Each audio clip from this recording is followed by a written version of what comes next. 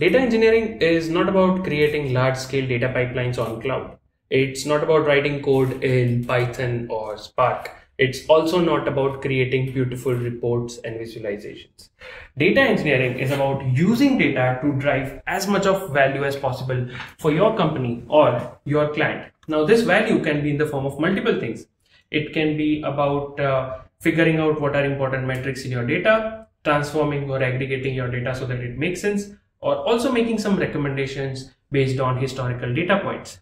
I get a lot of questions whether should I learn Spark in Python or in Scala? Should I learn Snowflake or should I learn BigQuery? Well, guess what? It doesn't really matter as long as you are able to solve complex data problems. You can also use Excel for all I care. So when you Google or when you search what is data engineering on YouTube, this is what I get.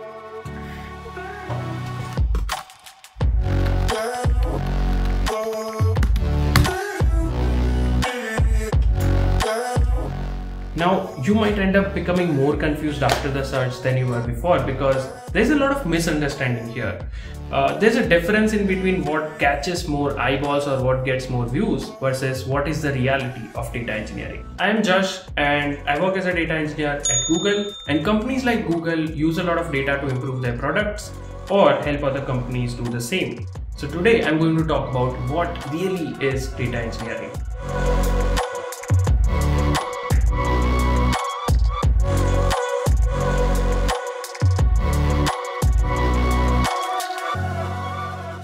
Before we move on to rest of this video, this is a new channel and I need your support as much as possible, so drop a like and subscribe if you have not already. First, let's start by looking at the Google trend of the word data engineering. It allows us to look as far as 2004 and we can see that there was a minor interest in this word during this time as well. We will find out how. But before we look into it, we need to understand that the concept of data engineering is not new. It has been around for decades and in fact around centuries. Even in ancient civilizations, they needed to keep track of data like trade goods or crop yields or tax record. Some fantastic examples of early data recording goes back to around 3100 BCE. It was a Sumerian clay tablet and they used to capture data all over it with different symbols. The clay tablets contained valuable data documenting information such as distribution and deliveries of grains like barley or wheat. Now, if you think about it, information of grains on these tablets was data. And when somebody moves this tablet from one place to another, from one person to another person, and the chain continues, this becomes a data pipeline. And if there is somebody governing all of this data movement, then that person kind of becomes like a data engineer. Now let's fast forward it a little to World War II.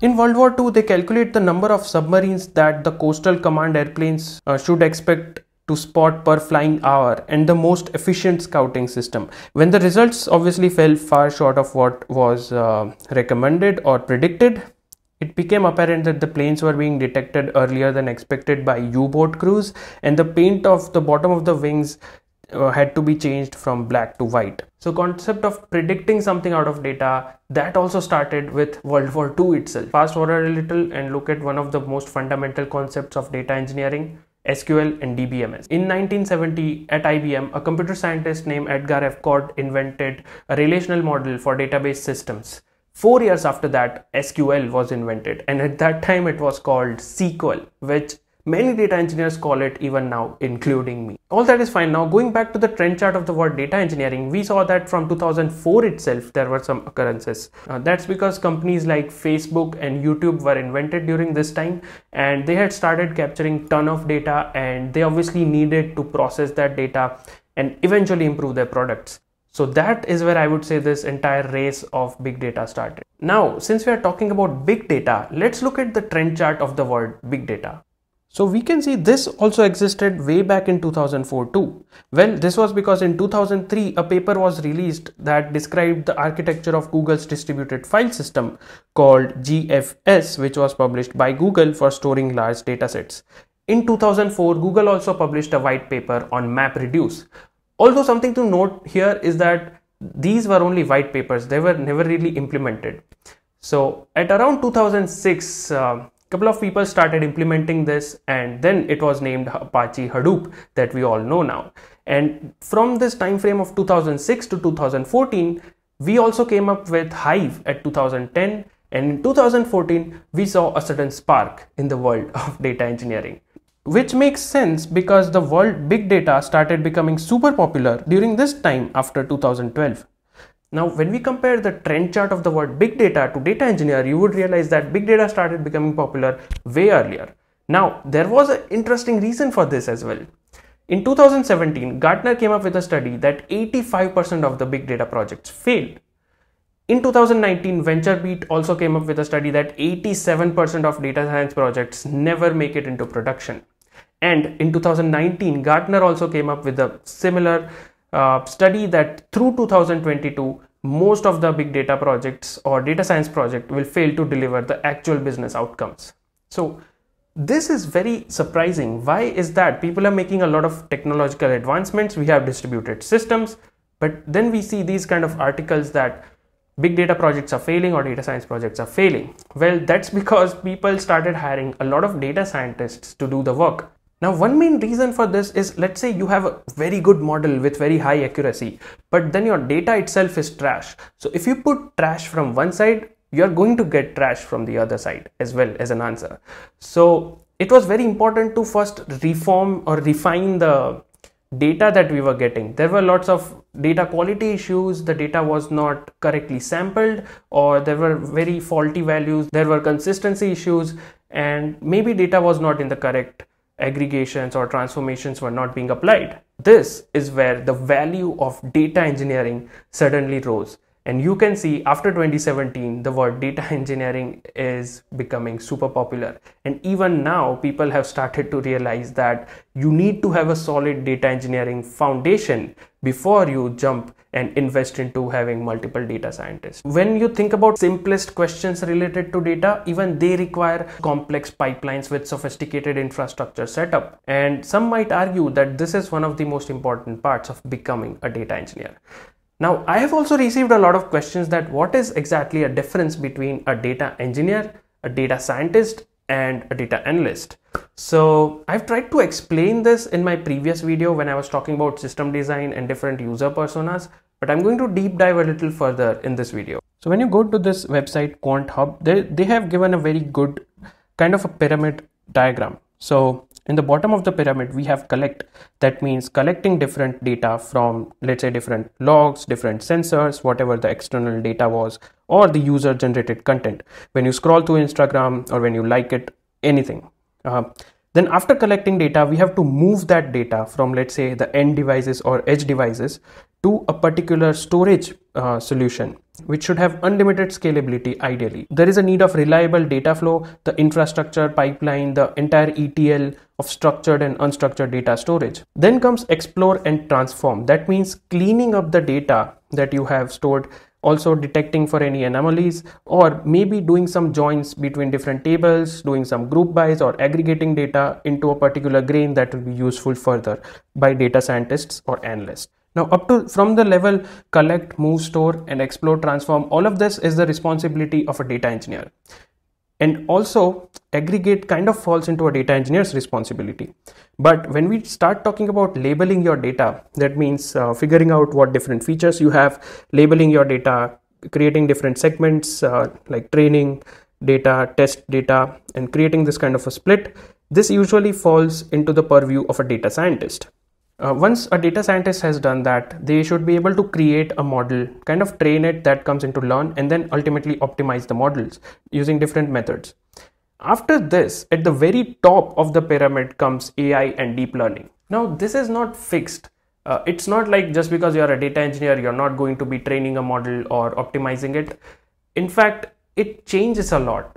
If you are in a startup, even if though you are hired as a data engineer, you will be doing a lot of things like creating the model, deploying it, and also maintaining it.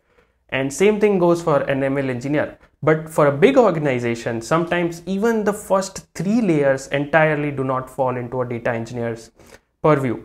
There is a separate engineer called an infrastructure engineer that takes care of the setting up the infrastructure and the initial pipeline. So it really depends on what organization you're working in. But overall, this is how you differentiate between data engineers and data scientists. What about data analysts? So for that, let's take a look at this diagram. So you can see this is an example architecture data pipeline that I had created for system design video, but I can it fits perfectly here as well. So you have different data sources, you do some processing, and then ultimately you can see on the right hand side I have a BI users. So they can be considered as data analysts who have access to either fire some queries, SQL queries on something like BigQuery, or get final reports. There's also a data science workspace here, and that's where data scientists finally interact most of the time. Data engineer is the one who has created this pipeline, especially on the left hand side, and there's also an operational user. So what is an ops user? Well, this is also a type of a data engineer. There are different types of data engineers. One is, let's say, a data architect who creates like sort of an infrastructure diagram or designs this entire templates. Then second is, let's say, for example, a data warehousing architecture. So somebody, you would have heard job postings like Snowflake data engineer or BigQuery data engineer. They would fall into this category. There are also Spark based data engineers who are good at Spark workloads. There are real-time data engineers as well, cloud data engineers who work on cloud as well. So that's where I fall most of the time. The point is that there are so many different types of data engineering roles available, including the operational role that we saw in the previous diagram. These roles are not mutually exclusive. You can play more than one role at a time. And your goal should not be to become a jack of all trades who can do everything, but who knows about all the things but is an expert in one of the things. Now, to become a good data engineer, at least a basic data engineer, there are some certain skills that you should learn first. So let's take a look at that. So these skills are SQL, Python, Spark. Here it's mentioned AWS, but you can take up any cloud platform that you want to learn. Java is kind of optional if you already have learned Python.